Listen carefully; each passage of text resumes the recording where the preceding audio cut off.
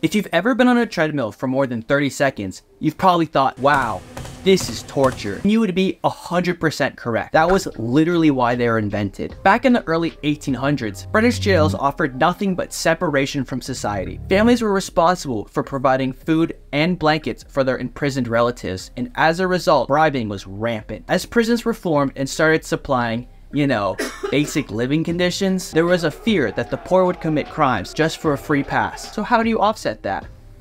How about labor that was painful, pointless, and sometimes lethal? That's where the treadmill came in. Prisoners were tasked with treading on these mills for 10 mind-numbing hours a day. They would walk on these large wheels that would rotate and sometimes grind corn.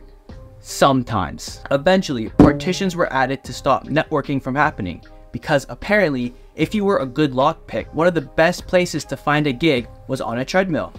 Try that the next time you're at Planet Fitness. After several years of use in more than half of British jails, a consensus came out that maybe, just maybe, making hardened men work for 10 hours a day isn't gonna make them reconsider their life choices. So the treadmill died, but after several years of dormancy, it came back. In 1952, some doctors in Washington started using it to diagnose heart and lung disease. Beyond that, William Staub read a book that told him if you run a couple times a week, you become fit, and that inspired him to bring the machine into the house. Soon, his first model, the Pacemaster 600, hit markets, and it became an instant hit. To this day, treadmill sales are still growing and projected to grow more. I don't believe that though. I know smart people are looking at graphs and whatever, but I look at Facebook Marketplace, and it seems like literally no one wants one.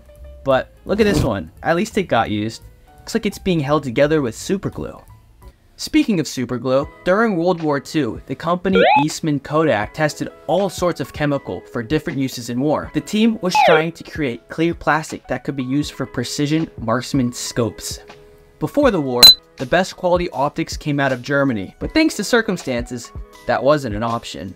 While trying to create scopes that were accurate and easy to make at scale, Harry Coover created a substance that would strongly stick to anything it touched. Deeming it useless, and probably getting really angry in the process, it was scrapped. Until 9 years later, when working on a different project, the polymer was rediscovered. He noted how the bonds were formed without the need of heat or pressure, and in 1958, Eastman 910, the product you know today as superglue, hits the markets. This adhesive was a huge hit, being the go-to pot rebuilder, clothing mender, and kitchen drawer fodder. The FDA even has approved it for certain medical uses, but one thing it won't fix is your broken heart. Superglue initially wasn't a wartime success. Its first aid properties became useful later, but a lot of everyday things are adaptations of wartime technologies. So, here's the wartime technology speedrun, because if we spent the money inventing it, god damn it, we're gonna use it. Thank World War II dehydration research for that Cheeto dust. Also World War II, Raytheon was,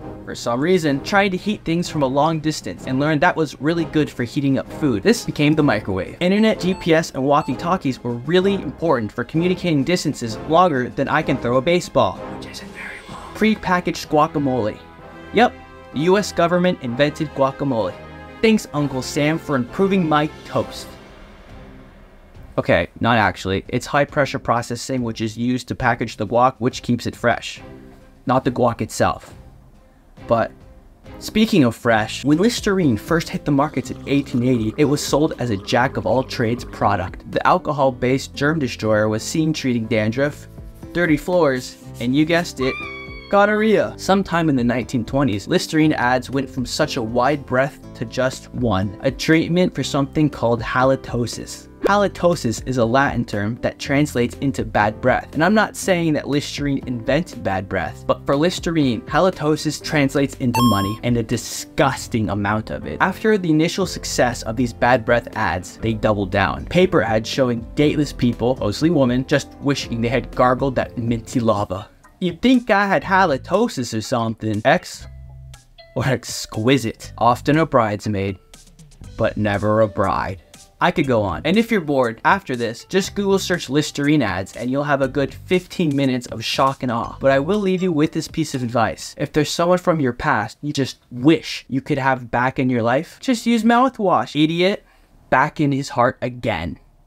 Now take a second, try and guess what the original use of Play-Doh was. If you don't know, Play-Doh is a modeling compound primarily used by children for arts and crafts. If you said it was originally used for cleaning coal off walls, you probably cheated. In the 1930s, a majority of American houses were heated using coal stoves. This method was very dirty, and house interiors were often caked in coal dust. Play-Doh was rubbed against the walls to remove the soot, leaving your walls squeaky clean. After World War II, houses switched over to natural gas, and as a result, the modeling clay was losing its purpose. Thanks to inspiration from a newspaper article, it was discovered that Play-Doh offered a much cleaner and safer way of allowing children to play with a clay-like material. After a formulation tweak and a rebrand, Play-Doh took the country by poorly molded, hard to understand what you're looking at unless you squint storm. Since then, Play-Doh has sold more than 3 million cans, has been inducted into the Toy Hall of Fame, and even made its own perfume. The Play-Doh scent is so iconic, Hasbro even has a trademark on it, describing it as a unique scent formed through the combination of a sweet, slightly musky, vanilla-like fragrance with slight overtones of cherry and the natural smell of salted wheat-based dough.